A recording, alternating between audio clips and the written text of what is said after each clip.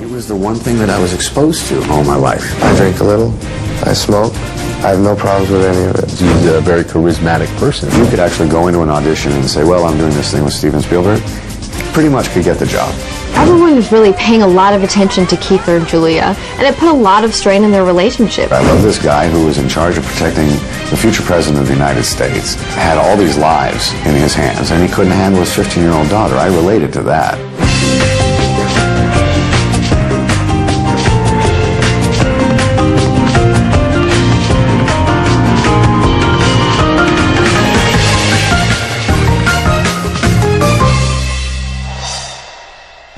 Keifer Sutherland is right where he wants to be.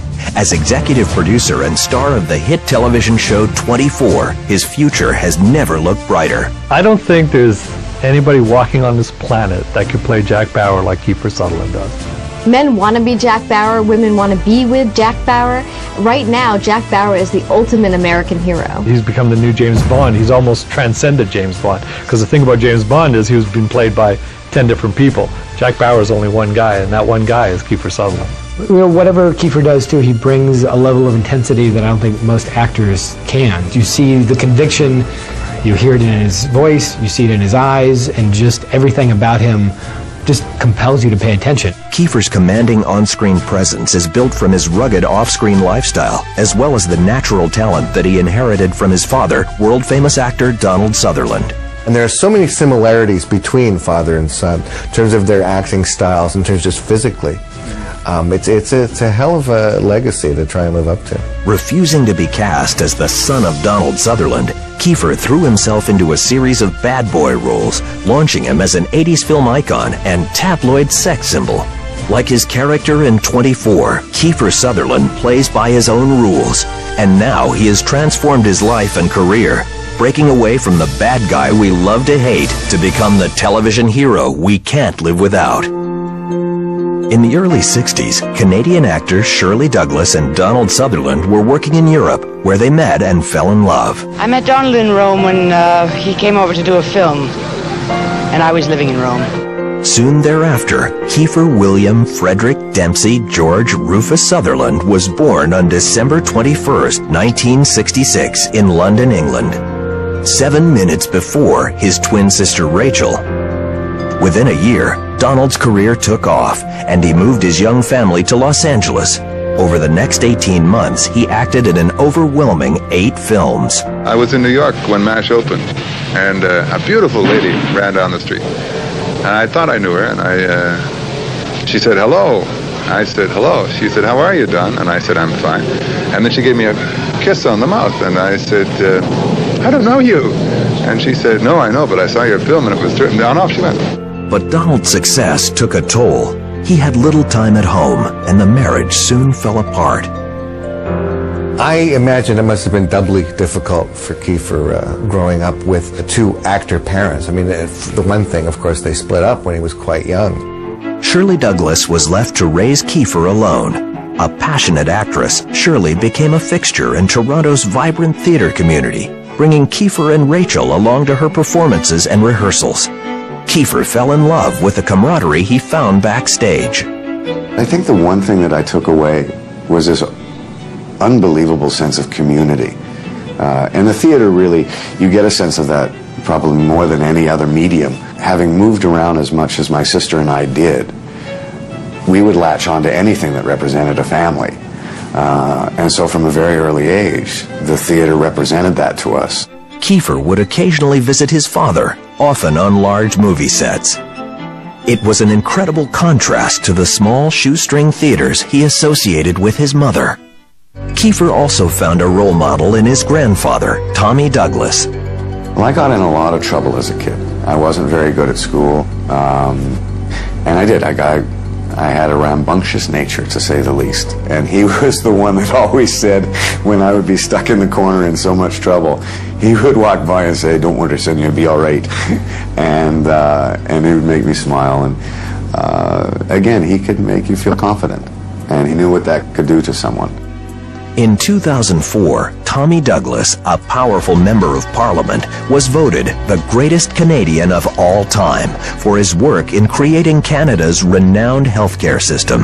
Every man in Canada is covered under Medicare. Tommy taught Keifer to stand by his beliefs, no matter what the cost, a lesson he would turn to throughout his life. I used to go sit and watch him in the House of Commons. There was a gentleness to him and a kindness to him that just radiated. Tommy had a sort of gravitas that couldn't help but enter Keifer's very bloodstream. His grandfather gave him strength, but his mother taught him passion. At the age of 13, Keifer watched his mother perform as Martha in the powerful play Who's Afraid of Virginia Woolf? What he saw would change his life forever. And I was about 14, maybe 13, 14 years old. He kept it a secret. School was a rolling disaster with Keifer, absolutely.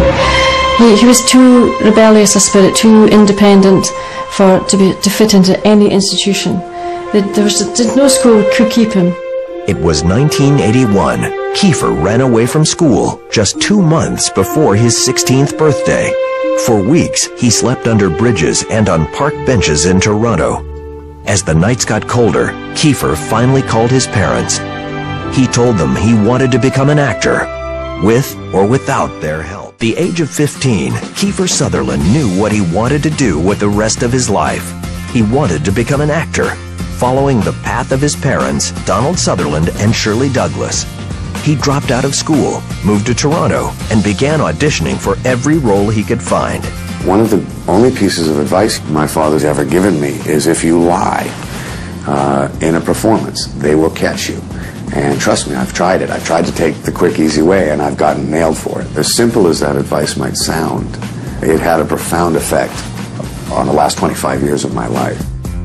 In 1982, he landed an audition for the lead role in the Canadian film The Bay Boy. I, at that time, was 15 and a half, maybe 16 years old, and I was living in a basement apartment in Toronto in an area called the Annex. And I got the call that I had gotten that job, and I remember I had to run outside to jump, because if I had jumped in my apartment, I'd have cracked my head open on the ceiling. It was one of the great, exciting moments I've ever had. The Bay Boy garnered a handful of nominations at the Genie Awards, the Canadian equivalent of the Oscars, including a Best Actor nod for the young Keifer. One of the three it didn't win was Keifer's nomination for Best Actor. But it was a hell of a way to start a career. That first moment when you actually believe for a second as a young person that you're going to maybe be self-reliant, you know, they throw you out of the nest and the wings actually do work.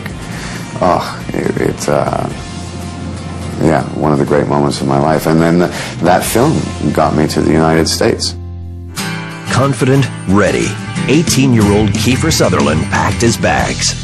Like his father before him, he knew if he wanted to make it big, he'd have to move to Hollywood. So I had moved from Toronto to New York, and I had been offered a soap opera, and I couldn't get an agent in Los Angeles. So I phoned up the agent that I wanted and said, I've got this offer for this soap opera. If I turn it down, will you represent me? And if you won't represent me, then I'm going to take the soap opera and I'm going to do it for a year or two.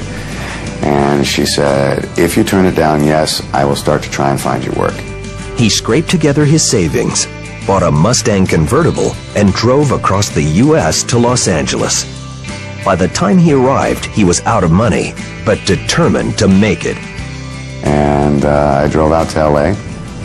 and lived in my car for a while. It's not that he wouldn't have accepted help or been appreciative of help, but he really did want to know that what he was going to achieve, he'd earned himself. I mean, he figured he was set for life at that point. The career was just going to go up. Of course, it didn't. He and his girlfriend lived out of the car for 3 months. They parked beside a public toilet convenience toilet block, and there was an open-air shower that he would run through first thing in the morning, cold shower. And when he did land auditions, it didn't show that he was living rough. His break finally came when in 1985 he landed a role in an episode of Steven Spielberg's television series Amazing Stories. I knew at that time too that if you could actually go into an audition and say, well, I'm doing this thing with Steven Spielberg, pretty much could get the job. And so, and the job only lasted 10 days, so I had to go on all these auditions, or as many auditions as I could, so that I could drop this name. The timing couldn't have been better. It was the height of Hollywood's love affair with youthful rebellion. It was an exciting time for any young actor, and Keifer was starting to get noticed. There was kind of a youth quake in pop culture in the 1980s. You had filmmakers like John Hughes making movies. You had authors like Bret Easton Ellis writing books about young people. You very much had this sort of feeling that people in their 20s were rising up and making entertainment, starring in entertainment, and being really hungry for entertainment. Young people were finally being allowed to play young people. And it was one of those things that I knew I was in the right place at the right time.